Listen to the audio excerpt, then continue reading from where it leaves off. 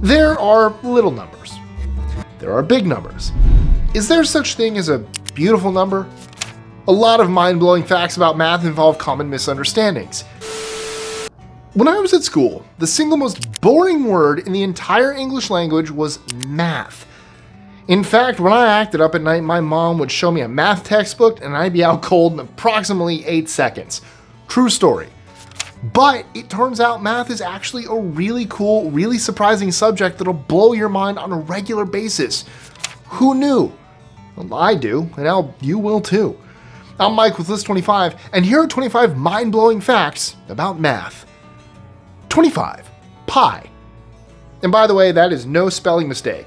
Note how it's P-I-E and not P-I. I'm talking cherry, chicken, chocolate in a pastry case. Not pi like you might expect when speaking about math. Pi, that pi, is the ratio of the circumference of a circle to its diameter and is represented by a weird symbol that's been around since the 18th century. You may also be familiar with the movie Pi from 1998. Pie, the food on the other hand, is a dinnertime favorite, the recipe for which dates back to ancient Egypt. What's the direct connection here? Well, if you write pi out to 2 decimal places, you see this, 3.14. But if you flip it, you get this. Tasty and mind-blowing. 24. Pizza. From crusty pies to crusty pizza pies. Do you know what the volume of a cylinder is? Well, I'll save you some time. We use our old friend pi. If you take that volume and multiply it by the radius squared, then by its height, you're left with pizza. We get the z from the radius and the a from the height.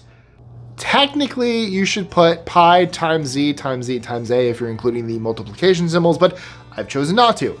I'm not a fan of extra toppings. Yes, I am. If you're finding this list is making you hungry, you're not alone. And I should warn you, it's only going to get yummier. I am absolutely a fan of extra toppings. Blaze Pizza, for those of you who've never been, try it. This is my go-to in Blaze Pizza. I know we're getting off topic, but not really. We're talking about pizza. Regular crust, white sauce, mozzarella, gorgonzola, bacon, garlic, roasted red peppers, and onions with a drizzle of balsamic vinaigrette. You are welcome. That is the Mike special at Blaze Pizza. Give it a shot. Let me know what you think. Comments below. 23. Chocolate. Here's a stat that'll blow your mind, not to mention boost your waistline. Those of us with romantic partners know the efforts people go to when it comes to Valentine's Day. Typically, you buy your loved one a box of chocolates. And with so many of us relying on cocoa solids to give our relationship a boost, that adds up to a lot of confectionery. 58 million pounds of chocolate are bought in the week before the big day alone. That's the weight of around 60 oil tankers. Ah, America, where we'll do anything except use the metric system. Any measurement at all. That's equal to 50,000 porcupines. I don't know if that's true. Someone let me know. 22. Cookies. Math isn't just used to work out stuff like angles and equations. You can use it in baking too, with stomach-filling results. Specifically, you can create what's described as the perfect cookie. This is achieved by using the 3-2-1 ratio. What's that? Well, in recipe terms, it means that you have 3 parts flour to 2 parts fat to 1 part sugar. And if you're not aware of all things baking, I will elaborate. Basically, whatever amount you need in sugar is then doubled for the amount of fat and then tripled for the amount of flour. Put these things together and you should find yourself in cookie heaven. You know what? Enough with the food already. My tummy is rumbling. And if you really want cookie heaven, Gideon's. Disney Springs. Trust me on the pizza and trust me on Gideon's. You've seen me wear the shirts before. We're not sponsored by them. That's how much I love them. 21. 100. A lot of mind-blowing facts about math involve common misunderstandings. Take 100, for example. What do you think 100 is? 100, right? Nope. It in fact means 120. Thanks to the duodecimal system, we have the wrong idea about what seems like a straightforward description. The duodecimal system itself was first introduced through ancient cultures and is based on the number 12. Everything is calculated with this number as a base. Which brings me to Hundrath, which is not a character from Game of Thrones, but the ancient Norse word translating as long hundred.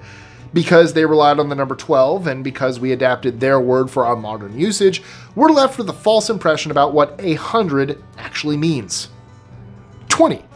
Moon radius. Is it just me, or is the moon a pretty small place? When you see people walking on the lunar surface in examples such as the classic moon landings footage and photos from 1969, you'd be forgiven for thinking it's just a little piece of rock which orbits our planet. However, the actual size of the moon will surprise you. The radius alone is an eye-opener. Using math, we can work out that the moon's radius is around 1,080 miles between the center and the surface. That's the equivalent of a journey between New York and Florida. 19. Water mass. You probably already know that around 70% of the Earth's surface is covered in water. It's a great time to be a fish. Or is it? Taking a deep dive into the subject reveals the wet stuff isn't as lovely as it seems. Looking at stats across the planet, we see that a mere 3% is freshwater, and most of that is in the form of ice.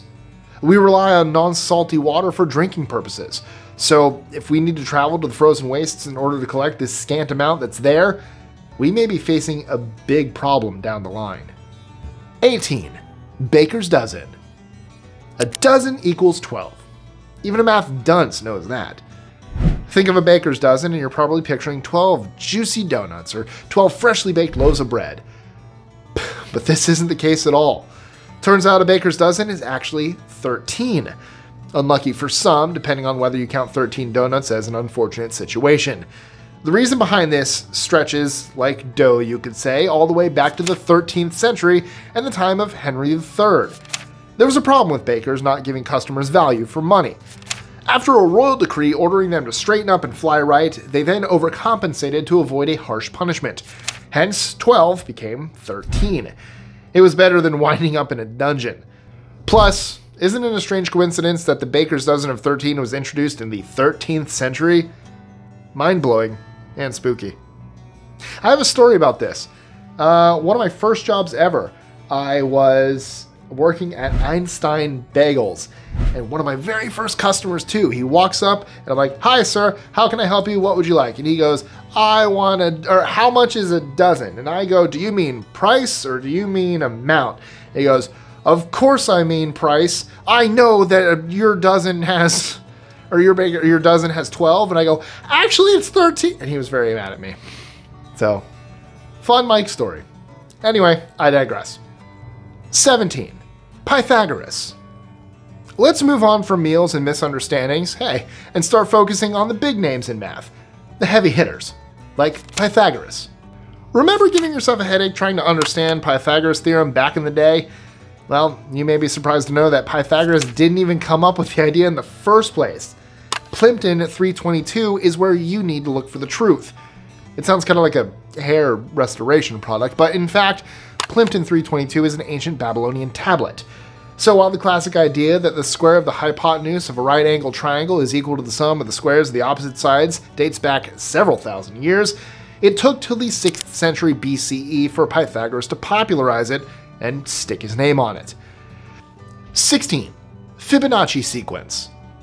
If you've not heard of the Fibonacci sequence before, prepare to have your mind not only blown, but bent to a shape of a pretzel prior to detonation. Leonardo Fibonacci was an Italian mathematician in the 13th century who discovered something so powerful that it reflected the world around him in multiple ways. This sequence is so perfect, it's also referred to as the golden ratio. What makes it like that? Well, look at a seashell, for example, and its spiral design. Or much bigger things, such as a hurricane. They follow naturally occurring patterns that can be expressed via the Fibonacci sequence, where each number is made up of the sum of the two previous numbers. 0 plus 1 equals 1, 1 plus 1 equals 2, 1 plus 2 equals 3, 2 plus 3 equals 5, and so on. Fibonacci worked out that a mathematical sequence appeared to underpin a lot of stuff in our surrounding environment, pretty much demonstrating that Mother Nature was one heck of a mathematician. 15. Happy birthday. If you work in a place with a bunch of other folks, you're always going to be celebrating someone's birthday. Break open the cake boxes, it's Steve in the mailroom special day. Then Susan from accounting needs a shout out. Now Hakeem the IT guy is due a slice. It never ends. Yet birthdays also present a mind-blowing math-based reality. Or to be more precise, a birthday problem. This discovery, and it isn't clear who made it, revealed that a random sample of people on any given day will always feature at least a couple of birthdays in the mix. Not sure why it's described as a problem, however, because to me that just means more cake and plenty of it. So, you know what? I say fire up those candles. If you're thinking of hitting pause and grabbing some sugar, don't go anywhere. We have some more mind-blowing facts coming at you, like a math teacher driving to a calculator convention. 14. The number 4. Now, we're going to look at numbers that are given special qualities. Unlucky numbers, numbers with surprising backstories, that kind of thing. What number are we starting with? 4. Yeah, it seems pretty ordinary, but 4 is special in its own way. If you write it out, you'll probably see what we mean. You spell it F-O-U-R.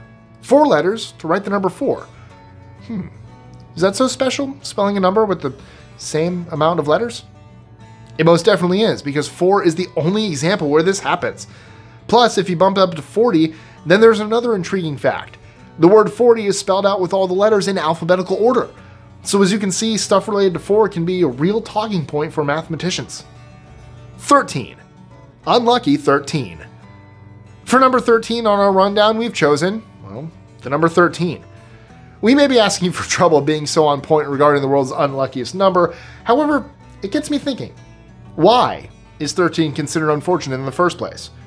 It seems to have a long and not very noble history. Let's start with Loki. This classic Hellraiser, who according to Marvel Studios is an absolute dreamboat, creates chaos wherever he goes. Even what's described as a dinner party for the Norse gods wasn't safe from his pandemonium-inducing presence. An ancient poem describes how he rocked up and began throwing shade on his fellow deities. Now, his position at the table was said to be number 13. Coincidence? Maybe not. Those who know their Bible studies are aware that Judas is considered the 13th guest at the Last Supper. Ultimately, it isn't known precisely how we came to loathe the number 13. You can see it in various historical details, all of them grim. It's just one of those thoughts that stuck and is still with humankind today. I mean, look at it now, go to an elevator. Chances are your building doesn't have a 13th floor.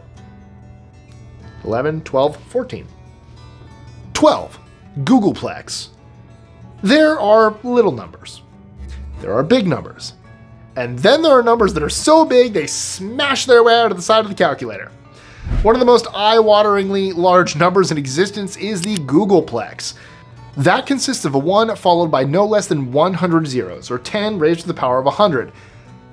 Yes, I'm aware that when I say 100 it doesn't technically mean 100 as I mentioned earlier. You're just being a teacher's pet, so get off my back. By the way, if you're wondering if this is where Google got its name from, then you'd be correct. In fact, the world-beating search engine was originally going to be called Google, with an O. When someone managed to misspell that, well, an internet legend was born. 11. Card shuffling. We're approaching the top 10 of mind-blowing facts about math. Think we're running out of steam? You'd be wrong. We still have a payload of head-scratching facts to go, from the humbled goose to a child's Lego set. Never let it be said that we don't give you variety here at List 25. Our next entry concerns counting cards, specifically playing cards. I don't know about you, but I'm mesmerized by the sight of an expert card sharp shuffling the pack, of which I am not. And if you're anything like me, trying to perform this move results in cards flying all over the place. Yet, beyond the visual spectacle, there's a crazy mathematical detail behind a good shuffle. Can you believe there are so many ways to shuffle a deck of cards that the combinations could theoretically last longer than the lifespan of the universe? As stated by Cassandra Lee of McGill University, the hand of cards you hold in your palm during a game is a complete one-off. How many of these combinations are there? Well, apparently 8 times 10 to the 67th power, or 8 followed by 67 zeros. And that's just an approximate guess. You can kind of, oh, it's going to be hard to shuffle and, well, oh no. I can't do this. This is hard to do without a table. I'm alright. I'm not a professional card. But there you go. Oh, these are minimalist cards, by the way. These are very, very minimalist cards. I got them at an art museum in Nashville, Tennessee. 10. Geese. You've heard the saying of a tough old bird, right? Well, that applies to the old Canadian goose more than most. They famously migrate through the air for both food and climate purposes. When it comes to how far they actually travel, the facts are going to blow your mind. The numbers are enough to impress any mathematician. The overall journey encompasses a colossal 2,000 to 3,000 miles. That's pretty tiring. And becomes even wilder when you hear about the daily flight rate. A particularly determined goose, there's a description I never thought I'd use on this channel, can cover an incredible 1,500 miles in one go. You will never look at a UK Christmas dinner the same way again. 9. Men are odd. Here's a fact that'll boggle your brain. Gender can be linked to numbers. Back in 2012, a study was published that explored the idea of a connection between certain numbers and certain sexes. This isn't a new idea. In fact, it can be traced back to both ancient Greece and ancient China. Reportedly, an even number represents a female, and an odd one represents, well, you've guessed it, us guys. I always thought we were a little peculiar anyway. Things get a bit more specific with the research I mentioned earlier. Babies were assigned odd and even numbers, giving folk very little to go on when it came to identification.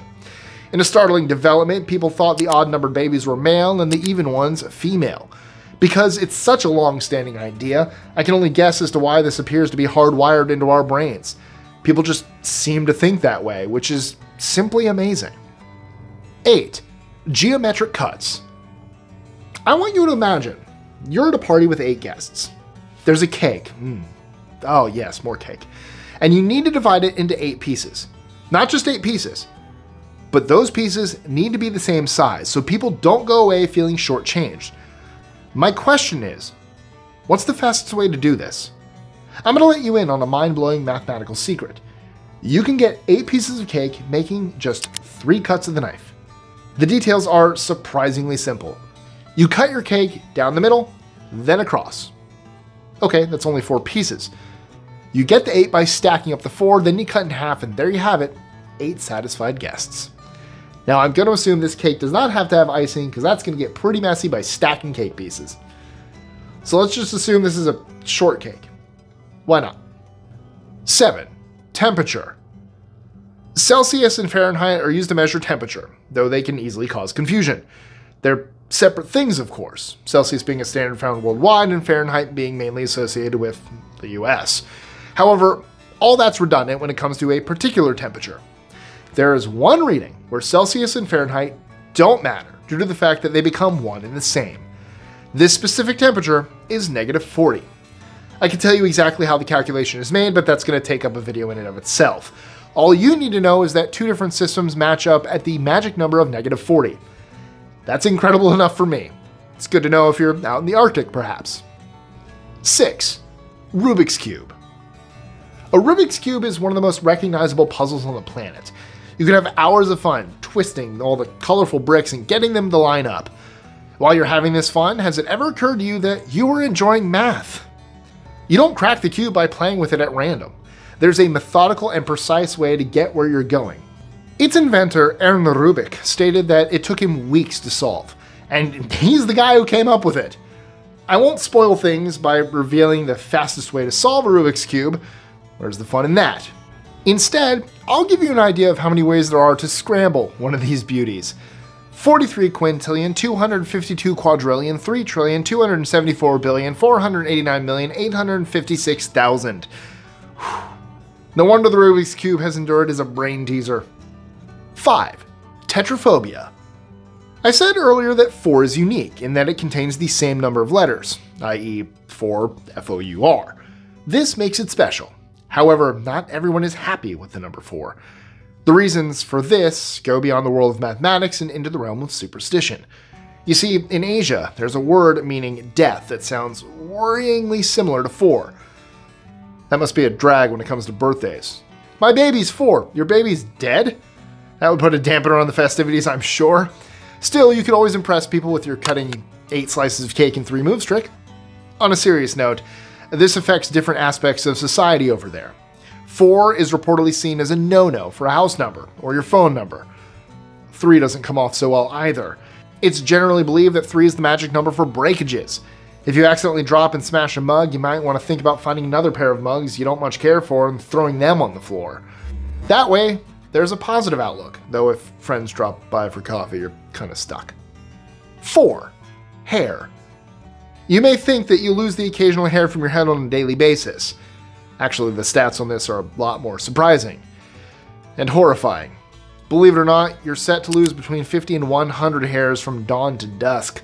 Luckily, there are approximately 100,000 hairs up there anyway, so provided you have a full head of hair, there's not much to worry about. Still, that is one extraordinary amount to shed. Where do they all go? Something to bear in mind next time you're chuckling at a bald person. 3. Lego. As a child, I loved Lego. I still do. And it's great to see kids still using it today. Kids plus adults if you watch stuff like Lego Masters. There's a real art to handling these colorful bricks. You can always just cram them together and hope for the best. It's guaranteed fun either way. How much Lego is produced by these billionaire brick magnates? The answer is mind-expanding. There are around 36,000 bricks emerging from the Lego factory every minute. Multiply that into a typical working day and we have enough Lego to build a real Death Star, not just a toy one. In another extraordinary move, Lego has become the world's biggest supplier of wheels. They apparently beat the likes of Goodyear, though good luck winning the Grand Prix with tiny plastic wheels. 2. 6,174. Is there such thing as a beautiful number? Some certainly believe there is, and that number is 6,174. Doesn't sound particularly lovely, I have to say, so what's the story here?